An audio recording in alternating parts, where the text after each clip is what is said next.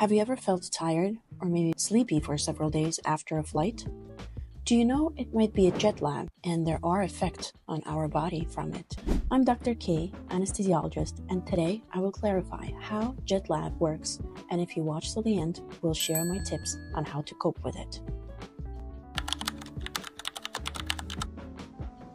First, let's start with definitions. What is the jet lag? According to Cambridge Dictionary, jet lag is a feeling of tiredness and confusion that people experience after long trips with time zone differences. Also, jet lag happens when people experience a circadian rhythm malfunction.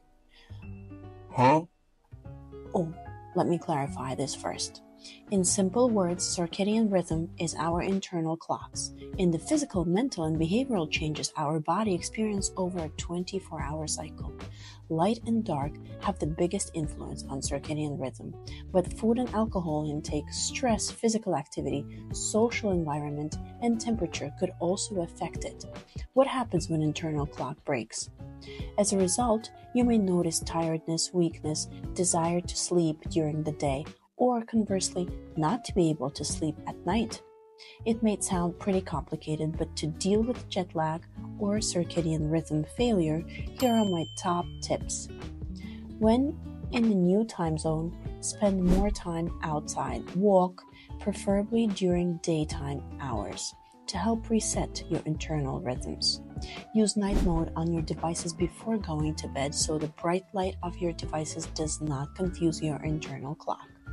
Go to bed at the right time and sleep in a comfortable bed.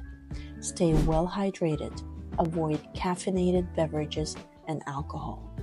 And know this, even experienced pilots cannot always adapt to jet lag. All you can do is listen to your body and rest when necessary. I hope my video was useful. Don't forget to like, leave a comment, and subscribe to my channel. Thank you all for attention.